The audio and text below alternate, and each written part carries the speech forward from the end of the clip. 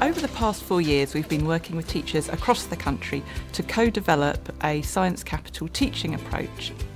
It's a mindset, really. It's working with your existing curriculum, it's not a whole new set of materials, and at the base of it is trying to broaden what counts as doing science in the classroom. There are 3 main aspects of the approach. The first is personalising and localising science. This is going beyond just contextualising science, it's really linking it to young people's lives.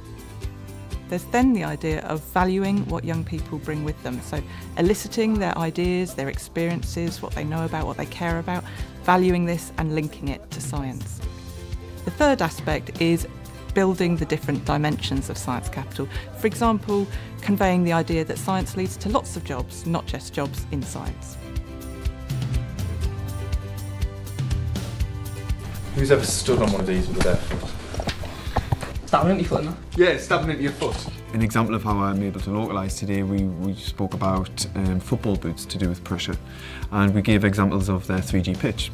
The class is very athletic and a lot of them play the football on the 3G pitch that we've got outside. We had a picture on and they were like, oh God, yeah, we go on that. That's something that's in my life. Where would you wear football boots? On grass. On grass. Where might you not wear football boots? Like concrete. Why is that? I have a singer, so when we talk about sound, I can use her background. I have a dancer, so I can use that when we're talking about physics.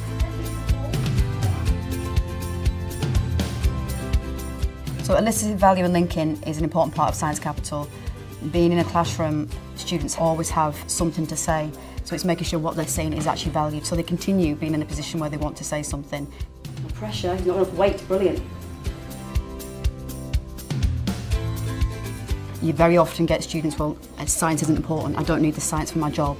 So I think it's very important to show them that science is in everything that they do. I feel like it's really helped me with my teaching. I feel like it's helped the students value learning science and made it absolutely relatable to their lives. It's generating wider student engagement in the lesson, there's increased understanding, there's better student attitudes to science, and perhaps most important of all, it's been happier teachers. It makes a massive difference to me in the engagement students have and how I look at the topic as well to make it more approachable for them so it's in their grasp. It's a subject that they can see themselves doing now, and hopefully that will continue in their coming years in school. They want to be there, they want to be in my classroom, they're bouncing up the corridor, they've got happy faces, and I get goodbyes out of them instead of they're just storming out the classroom. It doesn't take a lot of time to do this, but the outcomes can be fantastic. It's a no-brainer.